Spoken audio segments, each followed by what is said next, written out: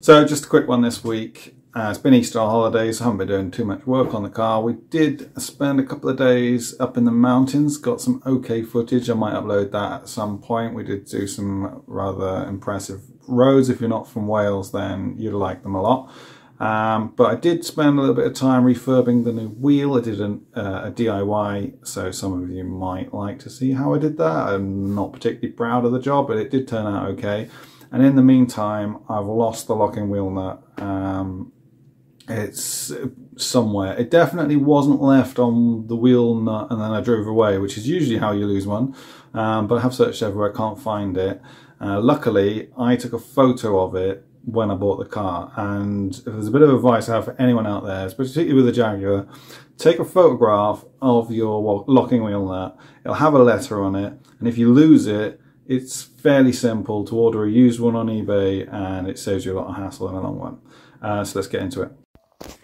So, having gone through all the bother of getting that other wheel welded, I've decided to buy a new wheel. Well, I say new, it's used, and I found it quite difficult to find the front wheels. It's like loads of used rear wheels. Front wheels really hard to get hold of, and they're different widths. So, got this one. It was the only one available. Well, only one available sub £400, and unfortunately, it's got a lot of rash on it, hasn't it? So I have a plan, and that is to get some sanding pads and fix the wheel myself. Now, we don't know if it's had any buckles or anything. I mean, that's quite deep, isn't it? Look at that. Oh, that's might be too much for a DIY, but we'll get it looking better because obviously the wheels on the car so far look a lot better condition than this. However, we needed one that hadn't been welded, and that's what we got. So we'll go down the wheel specialist, get it fitted, checked out, and then I think I'll do the refurbing another day. I'm going to attempt to recondition this wheel by myself. It won't be perfect, but I have seen 2 YouTube videos so far, and that kind of makes me an expert already. This part here probably needs a filler and a respray. Not going to do that. Don't know about this bit here either, but the rest of it's just little scratches. So I think with this, which is my polisher, and sandpaper, which I've got on eBay, loads of different grade sandpapers, I'm just going to crack it out and have a go, see how it comes out. I'll show you some progress. After sanding it with 180 grit, well, a lot of the scratches are gone now.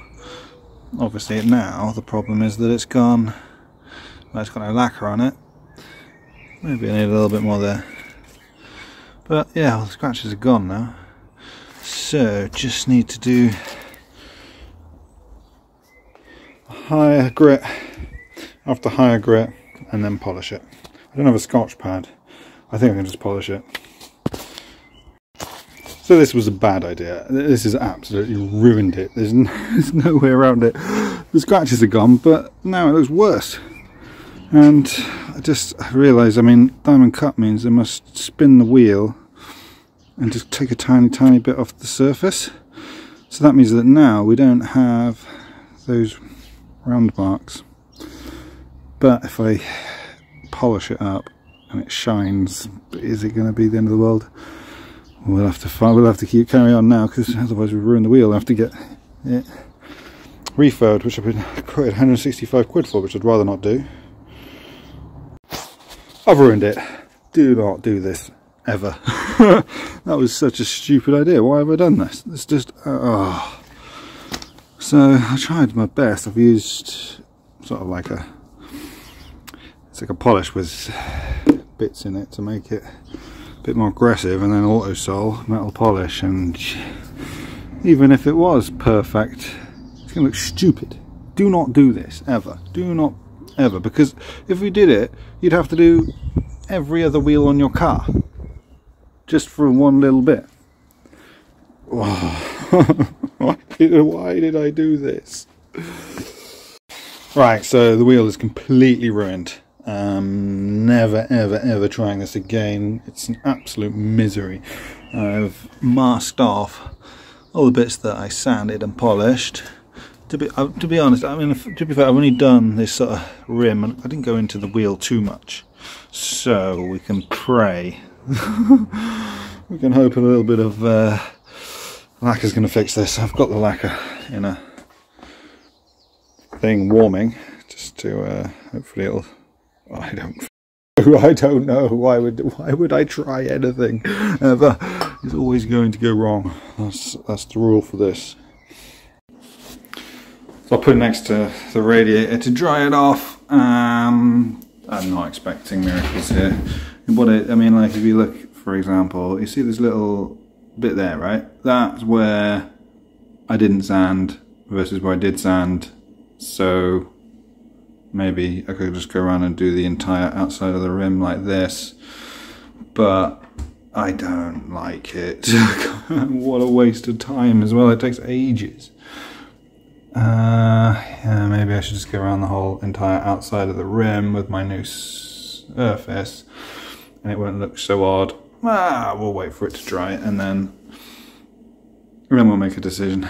See how it looks once all the masking tape's off. Maybe it won't be that bad. I mean, end of the day, it's just a wheel. Who cares? It looked worse when it was scratched, really. So maybe it's not so ruined after all. So I just ceramic coated the wheel, and I will concur, it isn't ruined. It looks a lot better. You know, before it was covered in scratches all around these edges, and now you've got a nice smooth finish. Still got that bit of damage there, nothing you could do about that. And then that spoke there was damaged, nothing you could do about that. Otherwise though, yeah, it's perfectly acceptable, a lot better than it was. Freaked out a little bit when I saw the finish on it. However, I mean, that's probably where you look at the wheel from, and it looks great. So there we are.